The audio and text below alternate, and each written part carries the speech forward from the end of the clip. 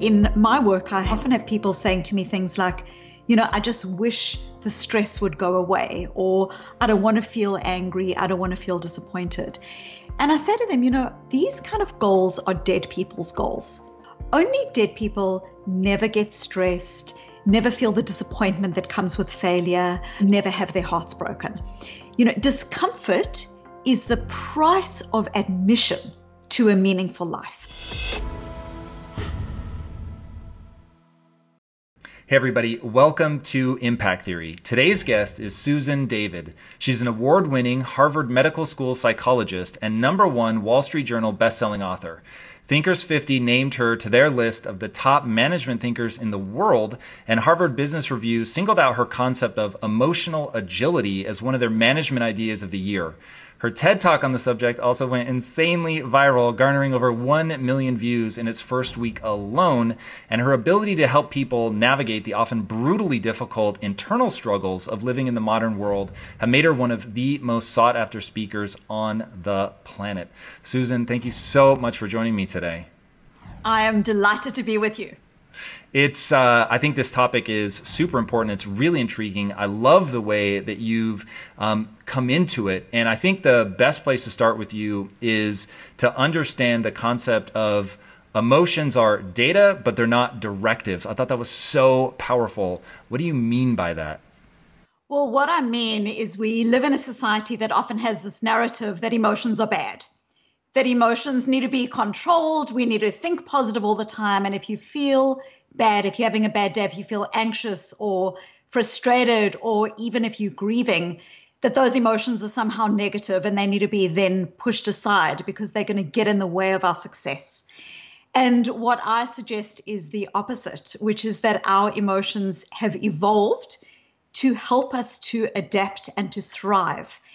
And if we can just be more effective with them, understanding the data that they bring, we can move forward effectively. So what do I mean by data?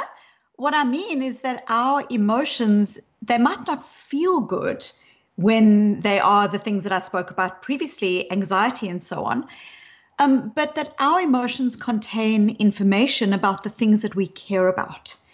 If you're bored at work, that boredom might be a signal that you value learning and that there isn't enough of it in your life right now.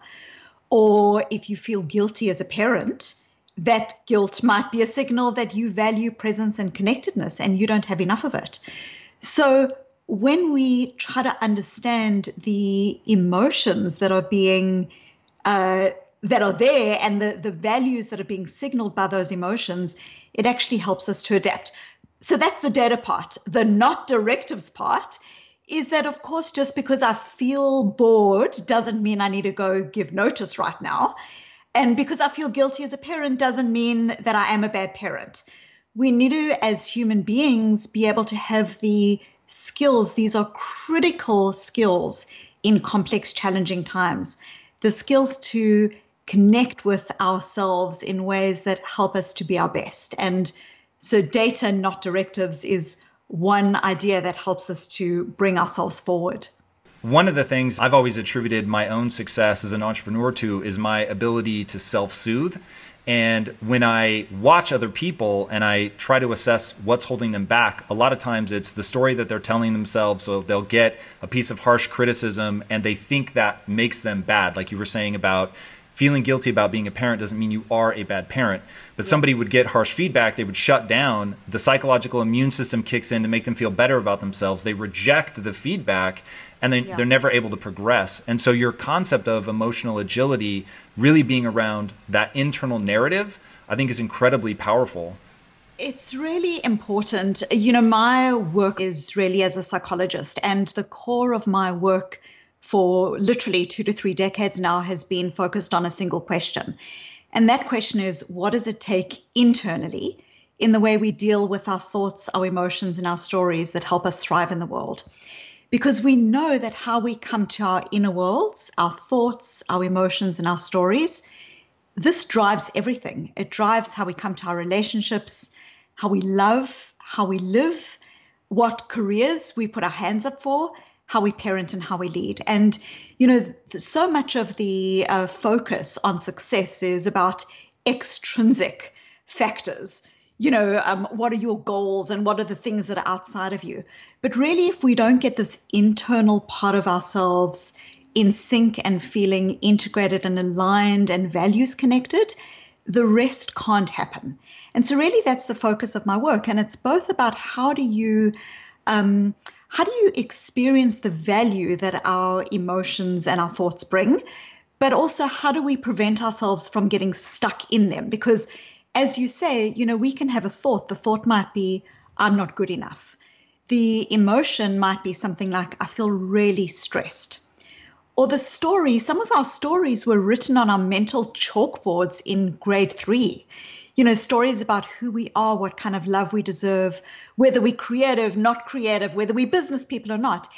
And those stories can hook us. And no matter what 90-day plan we've got on our wall in front of our desk, it's that stuff that can hold us back. And so really the focus of my work is how do we begin to move away from these thoughts, emotions, and stories so that we feel more connected and we can bring who we want to be forward. Yeah, I want to dive into the process on that because so you talk about this stuff getting written into our chalkboard when we're a little kid. I am really freaked out to my core, like how much of who we are as an adult is an echo of things that happened to us when we were a kid. And look, I get it, like neurologically, and I'd love to hear your take on this. I have a feeling you're a lot more educated on it than I am. But like the way that our neurology works, such that we are so much of a sponge in the early days, and it's a great strategy, right? From a species standpoint, you've got a horse sort of comes pre-wired with everything. A human gets to drink in culture to be shaped by its environment. But when that environment is dysfunctional, then you get this dysfunctional adult. I've heard very credible psychologists say there are certain things, if you don't get locked in by the age of 4, like good luck unwinding that. And that really scares me. And I'd love to know like what that process is of beginning to change that story. So this is where sort of the central questions of our lives overlap. Mine is, how do you stop someone's zip code from being the biggest determinant of their future success, which has so much to do with how they were raised? Yeah, and this is key. As you mentioned, the stories that we tell ourselves, these stories are actually functional at a very core level. So, what do you mean by functional? Well, what I mean is that, sometimes people talk about only think positive thoughts or only have positive emotions, okay? And actually, we have around 16,000 spoken thoughts every single day. We have many, many emotional experiences, and we have many stories. And there is nothing inherently good or bad about any thought.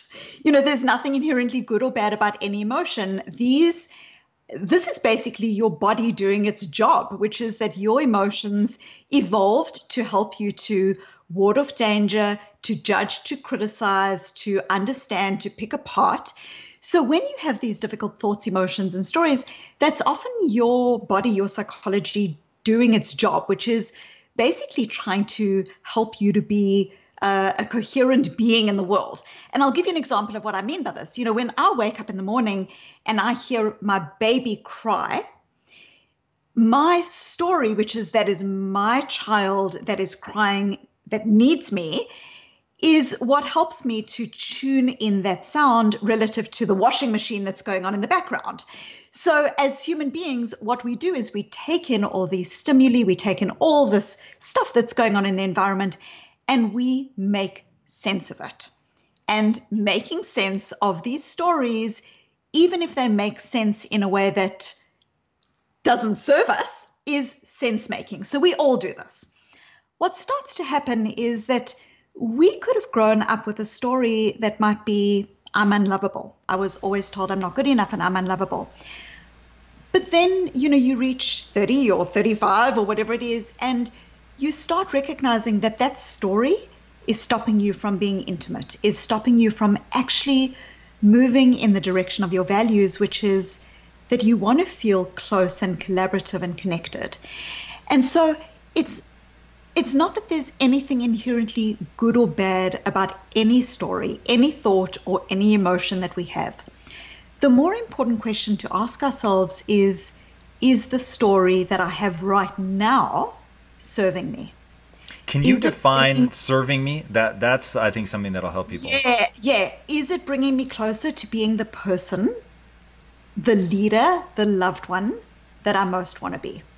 So, for instance, if I have a story that says I'm unlovable, the example that I gave earlier, and that's actually now stopping you from connecting with others, and it might even be impacting on your leadership because you are unable to give effective feedback in a way that feels connected, or you are really struggling with your team, but you are unable to disclose, gee, we're having a tough time together, and you feel very distant, that can get in the way.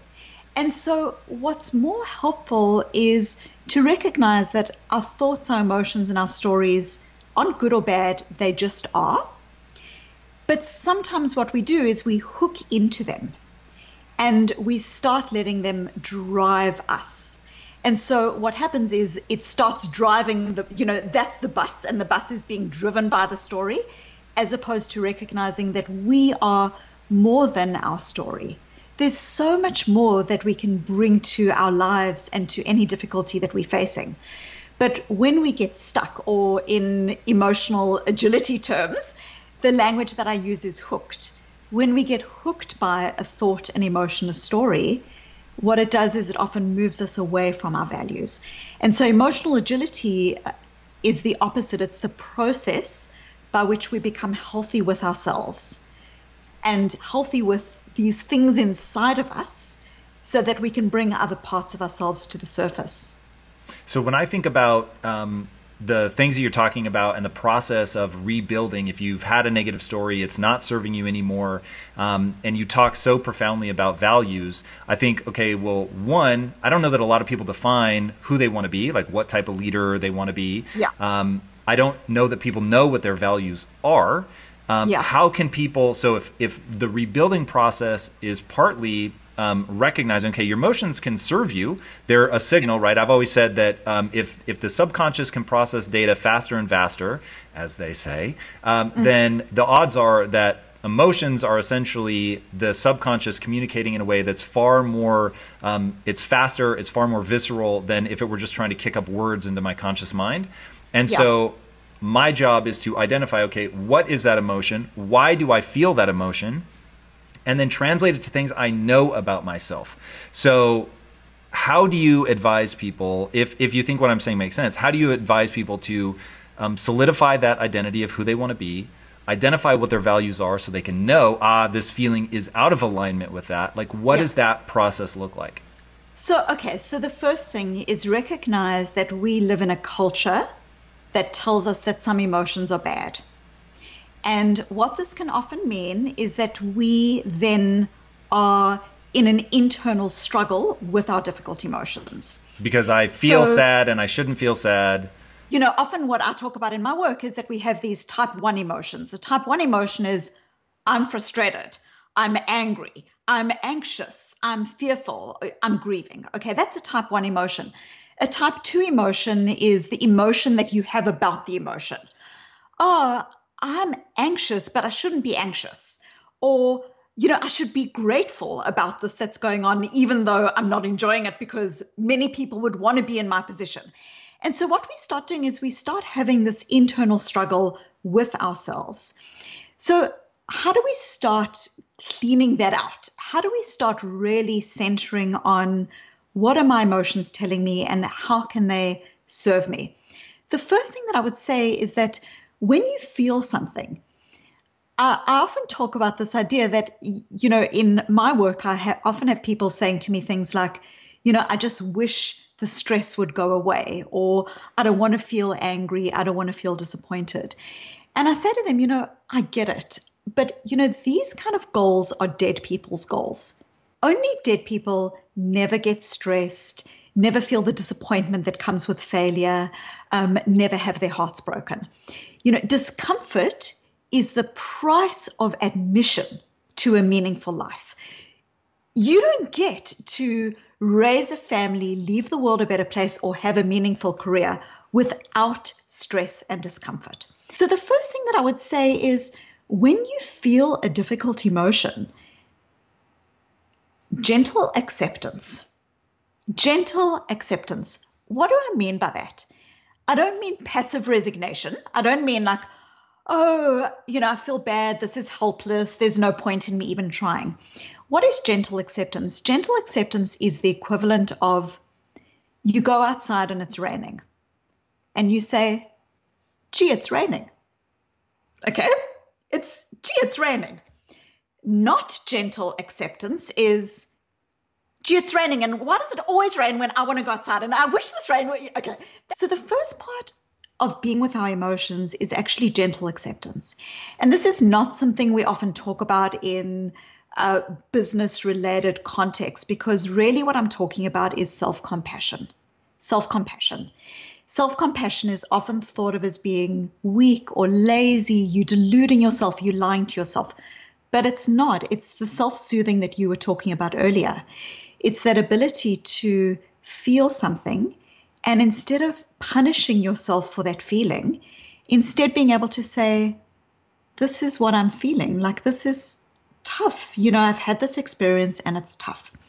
And when you do that, you create a space for yourself in which you are connected and you kind of love yourself. And it's in that space that you're then able to take more risks and try out new things, because you know that if something goes wrong, you'll be there for you. So that's the first thing. The second thing that I would say is, once you've done gentle acceptance, understand that your emotions contain signposts to your values. We don't feel things about stuff that we don't care about. So slow down into, what is this emotion that I'm feeling, and what is the emotion telling me about my values? Because we can find out about our values in many different ways, but one of the first ways we find out about our values is to recognize that our emotions are often telling us what our values are. If we just breathe into it and start saying, what is it that this difficult emotion might be telling me? It might be, I need more support right now. It might be that I'm exhausted and I need more self-care. But these are really important parts of starting to connect with our values. When you had your clinical practice, did you find that people, there was a question you could ask them that would help them figure out how to translate that? Because I've met a lot of people who they can identify, I feel bored, but they have a hard time going, and this translates into, I have a value around this. Like, are there simple questions and things that people can ask them, or do you have them journal? Yeah. Well, so most of the work that I actually do is with leaders in organizational contexts. And there are a couple of questions. The first is, what is the emotion, and what is the emotion telling you might care about? And I want to come back to that, because often the emotion we say we feel isn't the emotion we're really feeling. And how do people get to that ultimate truth thing? We can start saying, what is it that I did today that was worthwhile? Okay? Not what did I enjoy? Because you can go to a party and you can get drunk and you can enjoy it. It's not the same as worthwhile. What did I do today that was worthwhile? Often when we answer the question, you start connecting with, it was learning, or it was connection, or it was, I had that really difficult conversation with that person, but I felt that there was a sense of both of us being together at the end of it. And so asking ourselves over a couple of days, what is this emotion that I'm feeling? What is it signaling? What did I do today that was worthwhile? What if I was to choose a day that I was designing for myself, what would be some of the things that I would do? And it might be things that are around creativity, the stuff that we close ourselves off from, but that start signaling our values. I've also got a quiz that a lot of people use that have got a whole lot of values kind of mapped out in it that I can share with you. But there are different ways of starting to explore what our values are. And this is really important, because the world around us is constantly telling us what our values should be. It might be to drive a particular car or to have a particular kind of career. And so being able to connect with the heartbeat of our own why, who we want to be, our internal compass, is really important, not just because it feels good, but it also protects us from this kind of social contagion where we know we can start almost living someone else's life. And then you turn around 20 years later and you're like, oh my God, like I've built this thing, but I don't want it. So values help to protect us from social contagion, but we also know that they are incredibly important for our mental health and well-being. And knowing who you are and what you stand for is also protective of burnout. And so, all right, then we got to talk about that quiz then, because you've pointed out something that is a terrifying statistic, which is that depression now causes more absence or, oh God, I forget the exact phrase, but more than cancer, time away from work. Oh God, what was the exact stat? So, the World Health Organization really points to this statistic, which is now widely accepted, which is that depression is now the leading cause of disability globally. That's crazy. Outstripping cancer, outstripping heart disease. And so, really we are coming into an age. It's an age where there is incredible complexity, where technology has really outstripped our capacity psychologically to thrive. And so more and more these skills of being able to be with oneself in ways that are healthy, in ways that are emotionally agile, these are fundamental skills for ourselves, our families, our children. Because what happens is, if you think about in organizations, all organizations say, oh, we've got to be agile, we've got to be creative, we've got to be innovative. But in reality, when people are faced with huge amounts of information and complexity, they tend to do the opposite. They shut down, there's black and white thinking, there's huge amounts of rigidity. And emotional agility is the skill that is critical, because you don't get agility and flexibility and innovation without opening yourself up to difficult emotions that might come with innovation. The flip side of that is the innovation doesn't work. Or success, the flip side of that is failure. So, there is a fragility that is interwoven in life. We are healthy until we are not. We are successful in our work until we are not. And so these skills that I'm talking about are the skills that help us to deal with the world as it is, not as we wish it to be in some Pollyanna reality, or in Pollyanna fiction of just be positive and this singular dimension of success. It's about being able to be healthy with ourselves. What are some specifics from the quiz? Because I'm so intrigued by how you help people map their value system. I'd love to know, and I'm sure we can link to it as well so people can really get into it, but at just a quick sort of nutshell version, what is a quiz walking people through? Sure. So what the quiz basically does is it takes people through questions around whether they push their emotions aside, whether they're agile with their emotions, what some of their core values are, and some of the skills that can be developed. So let me give you a practical example of how we can be with our emotions more effectively and how they can start signaling our values. Imagine you come home from work and someone says to you, how was your day? And what do we often do? We often use these very big labels to describe how we're feeling. So I'm stressed is the most common one I hear. I'm stressed. Every day it's like just a bit stressful. But there's a world of difference between stress and disappointment, or stress and that knowing feeling of I'm in the wrong job or the wrong career. So what I found in my work is that when we do something that's actually fairly simple, which is to move beyond this big label of I'm stressed, and instead we go into one or two other emotions that we might be feeling. This psychologically is called emotion granularity. It's becoming more granular with our difficult emotions. It's an incredible experience to do this. So you go from I'm stressed into I'm disappointed or I'm exhausted. And what we know psychologically is when we label our emotions in a more granular way, it immediately helps us to identify what the cause of the emotion is and helps us to start taking active steps. So I'm stressed, I'm feeling like I need more support here. I feel unsupported, might be really what's going on. And that starts to put you in the place of, how can I get more support? Or, moving away from I'm stressed into, actually, I think I'm in the wrong job.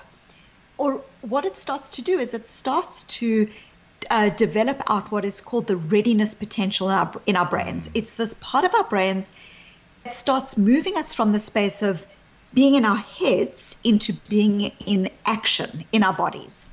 And so you start getting your resume together, you start getting your CV together. We know that this emotion granularity is critical to our well-being. In fact, children aged 2, 3, 4 years old who are more able to accurately label their emotions, there are longitudinal studies showing that over time, those children land up doing better. Because you can imagine a 16-year-old who can't label his or her emotions, and someone says, oh, I've got a great idea. Let's go let the air out of the school principal's tires. Okay? And that kid wants to be part of the group. So a child who is more able to accurately label their emotions is a child who says, I want to be part of the group, but I have a sense of disquiet about what's going on here. Maybe this isn't the right action. So we know that just the simple way of being, which is to move beyond big emotions and to be more granular with them, is extraordinarily powerful. In fact, I had a client who I was working with in an organization who always used to say, everyone's angry. He was angry, his wife was angry, his team was angry with him. And we started working on this, what are two other options? What are two other things that the team might be feeling that are not about anger, it's about something else? And he started to say, maybe it's that they don't trust me yet. Or maybe what's going on is that they feel a bit overwhelmed here. And you can see that when you go into a meeting with, the team's angry versus they need more trust, it's a completely different conversation. It's a completely different way of being. And months later, this guy's wife said to me that it completely changed their relationship, because he would say to her, oh, it looks like you're angry with me. And she was like, I'm not angry. I'm just tired.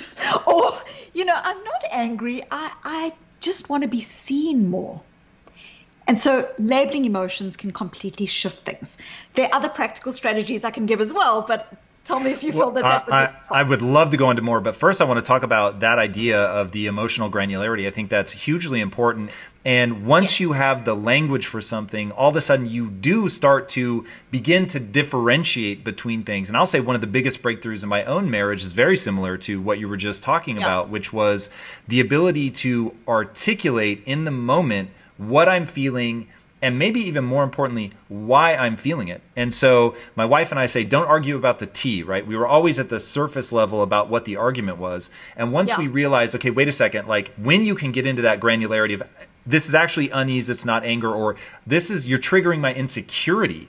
And now let me feel, why am I feeling insecure about this? It's surprising even to me. And, then you begin to sort of dig under that and find it. But if you don't have the words for it, if you don't know what sort of that array of options is to be able to choose the one that fits just right, you stay in that, to every problem, to a hammer, every problem is a nail scenario. Yes. And this is where even starting to connect with what it feels like in our body, because again, we so often live our lives, here in our heads.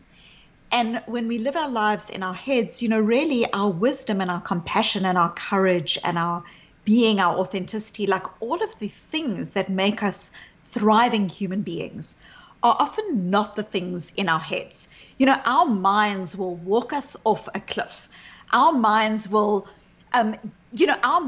persuade us that we are right and another person is wrong, even if it means destroying a relationship. Even if it means not speaking to a person because I'm right and they're wrong, and I can't remember exactly what this person did. All I know is I haven't spoken to them since.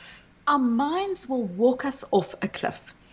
And really, as human beings, being effective is often about moving away from our heads into our hearts.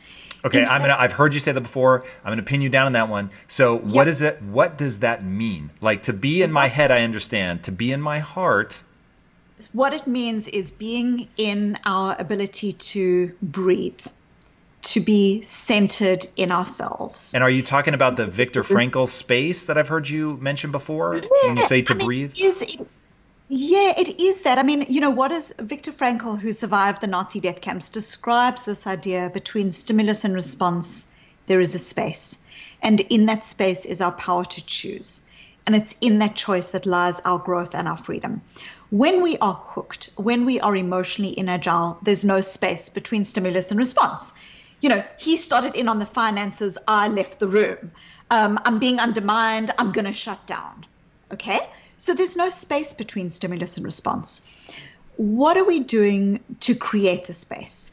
What we need to be doing is, firstly, do away with this idea that some emotions are allowed, some are not allowed. I feel what I feel, gentle acceptance. Secondly, recognize that our emotions are data, but they are not directives, okay? So we want to be able to observe our emotions, not get stuck in them, but also not push them aside. We want to be able to observe them wisely. Another way that we can start just generating that data, not directives space between stimulus and response is to simply notice our thoughts, our feelings, and our stories for what they are. They are thoughts, they're feelings, they're stories. What do I mean by this?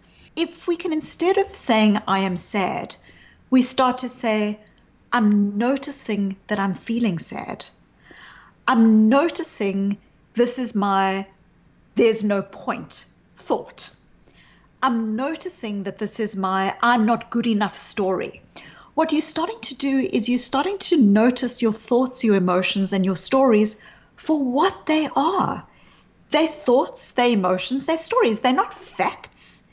They're not scripts that you have to live into. So when people begin to notice that, when they recognize their story, do you teach them to rewrite that story?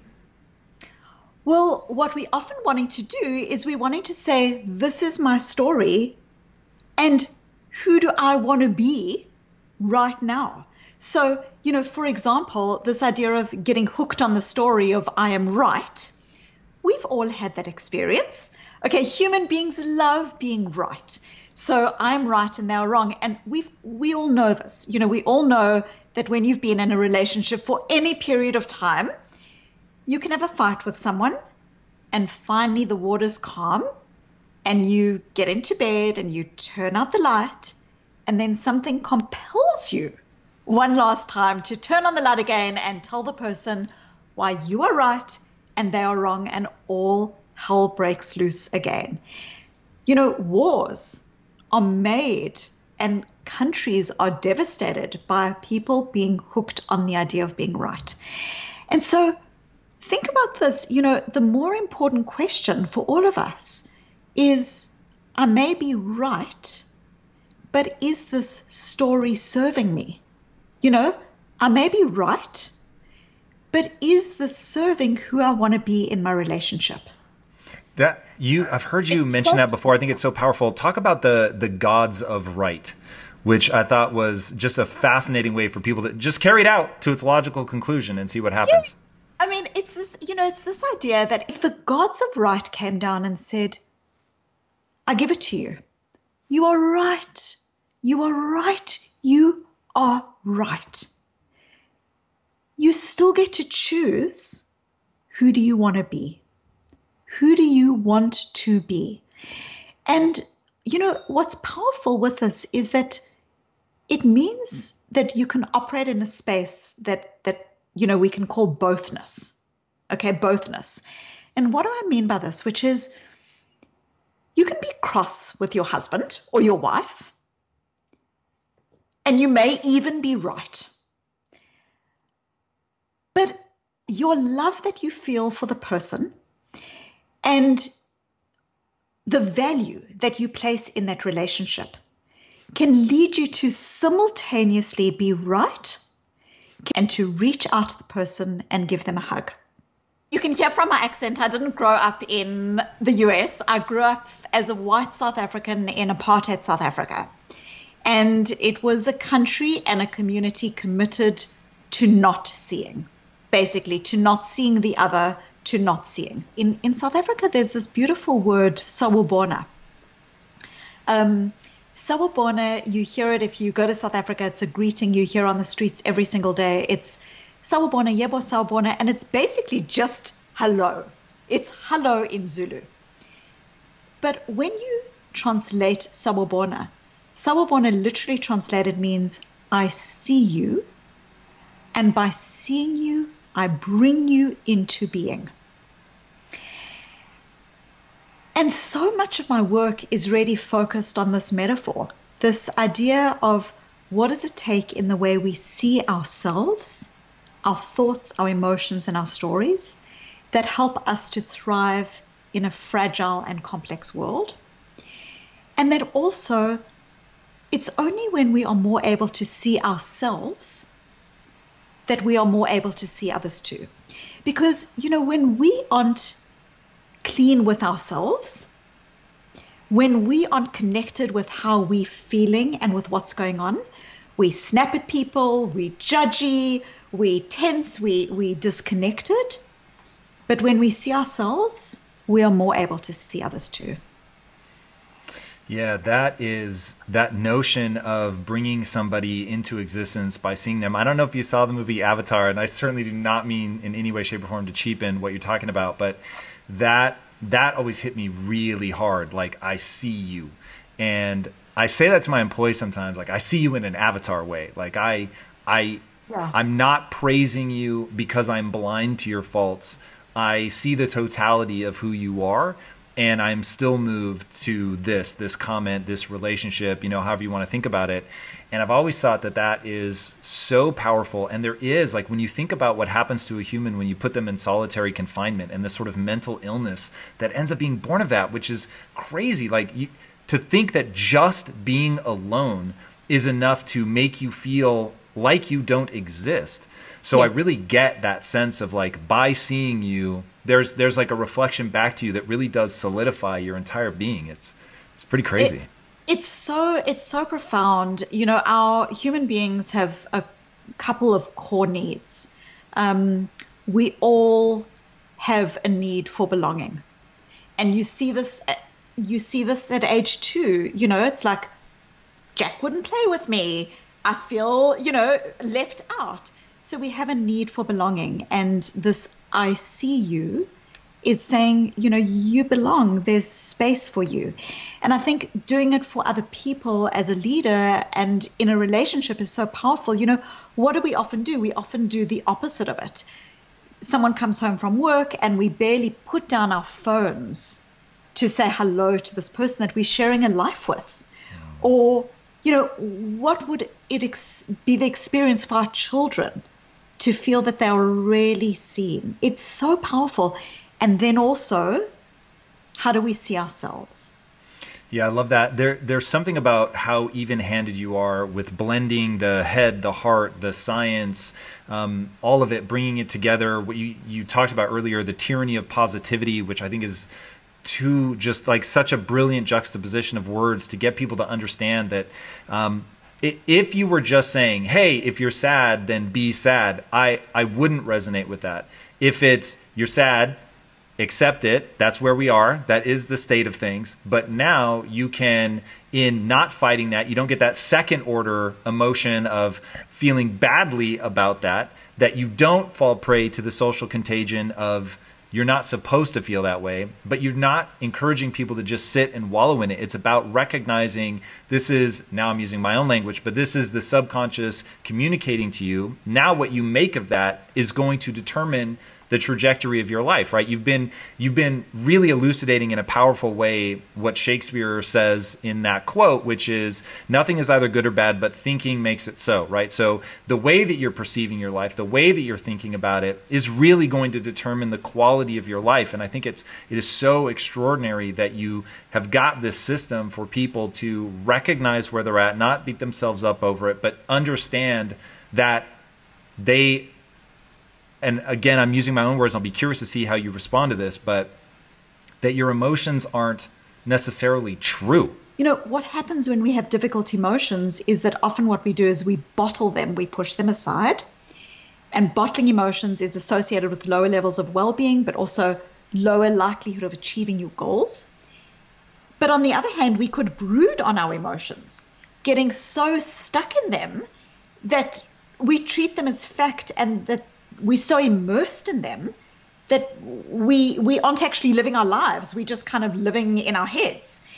And so bottling and brooding, they look very different, but both are associated with poorer outcomes. And so what does this, effective third way look like? It's about being curious. It's about being compassionate with ourselves.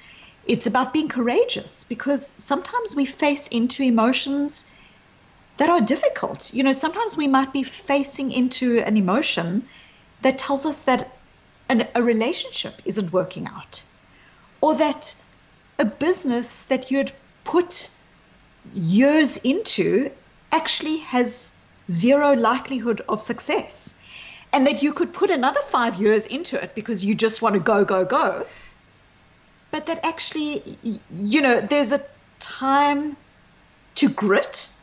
And I know this is something you talk about a lot. There's a time to grit, and that grittiness is powerful when it's values connected, when there's an opportunity of success, when it's aligned with who you want to be. But sometimes as human beings, we need to know when to grit and when to quit. Dude, I think that's really interesting. And this is something I'm glad you brought up again. You mentioned earlier single-dimensional success. And I'd love to know, how do you define multi-dimensional success? Like, what are the dimensions people should really be paying attention to? Often when we talk about success, people imagine that success is, financial metrics. And to me, I think about success in a very different way. I'm thinking about success being, are you living a life that feels concordant with your values? That's fundamentally, and again, this is the conversation between you and the person in the mirror. And, those values might be values that are, I want to live in a nice house, or then that's something that you've identified. It's intentional. It's connected with who you are, and that's your value. But we tend not to have just one value. We tend to have many different values. And so sometimes people might say things like, oh, well, my values are in conflict. I value having a great career, but I also value my family, and these values are in conflict. And, I think about this as very differently. I see values as they just are. Your values are your values.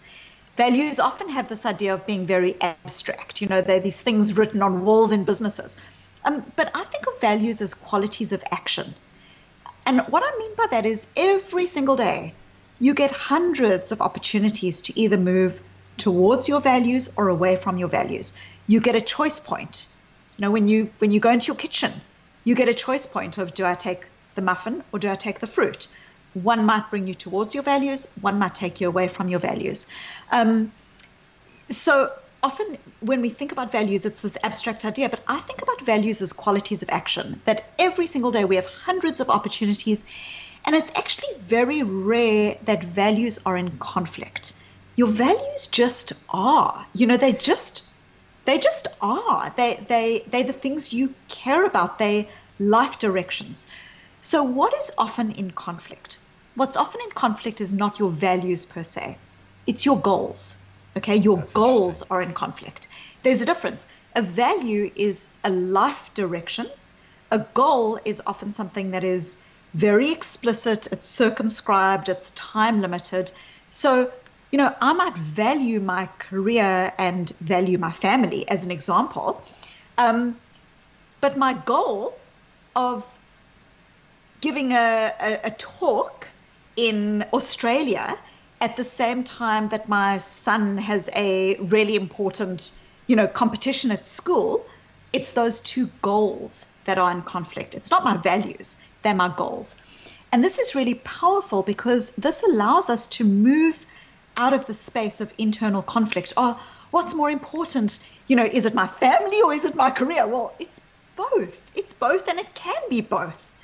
So what it allows me to do is to say, it's the specifics of my goals that are in conflict. How can I, recognize that actually giving that talk in Australia is also earning an income and allowing me to do something that supports other aspects of my life, including my children. Um, but how can I be in Australia and connect with my son in a way that's meaningful? Because now I've moved away from this internal, like, oh my goodness, my values are in conflict. And I've moved more into the space of there's this goal versus that goal. As much as I want to pretend I am, I'm not omnipresent and omnipotent. I need to choose. And it removes so much of the conflict and the difficulty that I think so often is part and parcel of, when we think about goals and values and what's more important. And it allows me to be in a space, and all of us to be in a space where we can say, okay, both of these things are my values. So how can I be in one place and create a meaningful connection with this person? Dude, that's an amazing breakdown. I love that. And to sort of bring this all together, I've often said to people, look, you talk about that single dimension of success people often define as financial. I can just, hey, I'll give you the punchline. It isn't. The point of life is definitely not money. It's not fame. It's not notoriety, anything like that. The punchline of life is how you feel about yourself when you're by yourself. And your entire world, all of your work is about that internal life. And I think that is so incredible. Like if I was going to put my finger on one thing that people need to put their time and energy into, it's that. It is literally getting, it's funny when I go to use certain words, I'm like, I'm not sure how she'll feel about this, but getting control of your internal life, like making sure that you're telling yourself a story about yourself that moves you towards your goals. And I hear us, saying a lot of the same things. I think it's so useful. I'm so glad that you've taken the time to write this stuff down, to put it out there. The TED Talk is incredible. Your interviews are incredible. What is the impact that you want to have on the world? The impact that I would want to have on the world is to help people to be.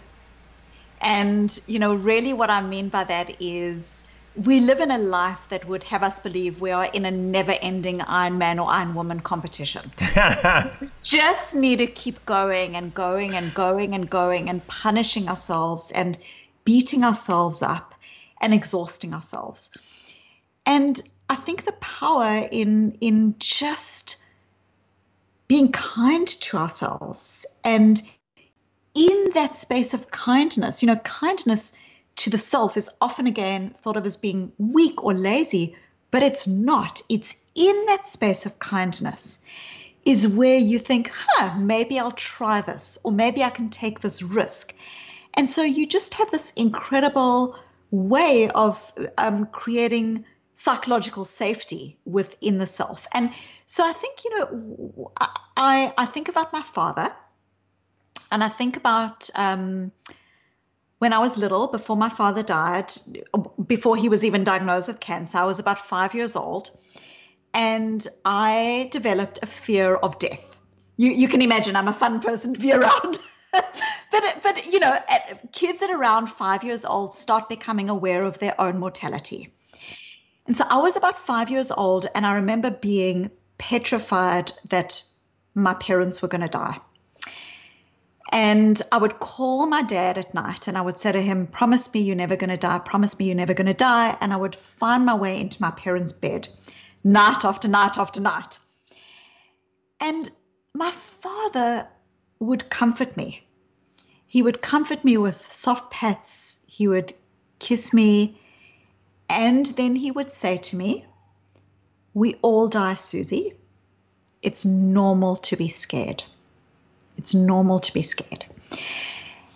And what I understood, and this is, I think, the impact that I would like to make, what I understood in what he was saying to me through those dark nights is that courage for all of us as human beings is not the absence of fear. Courage is not about like never feeling fearful or never failing or never feeling anxious or grief.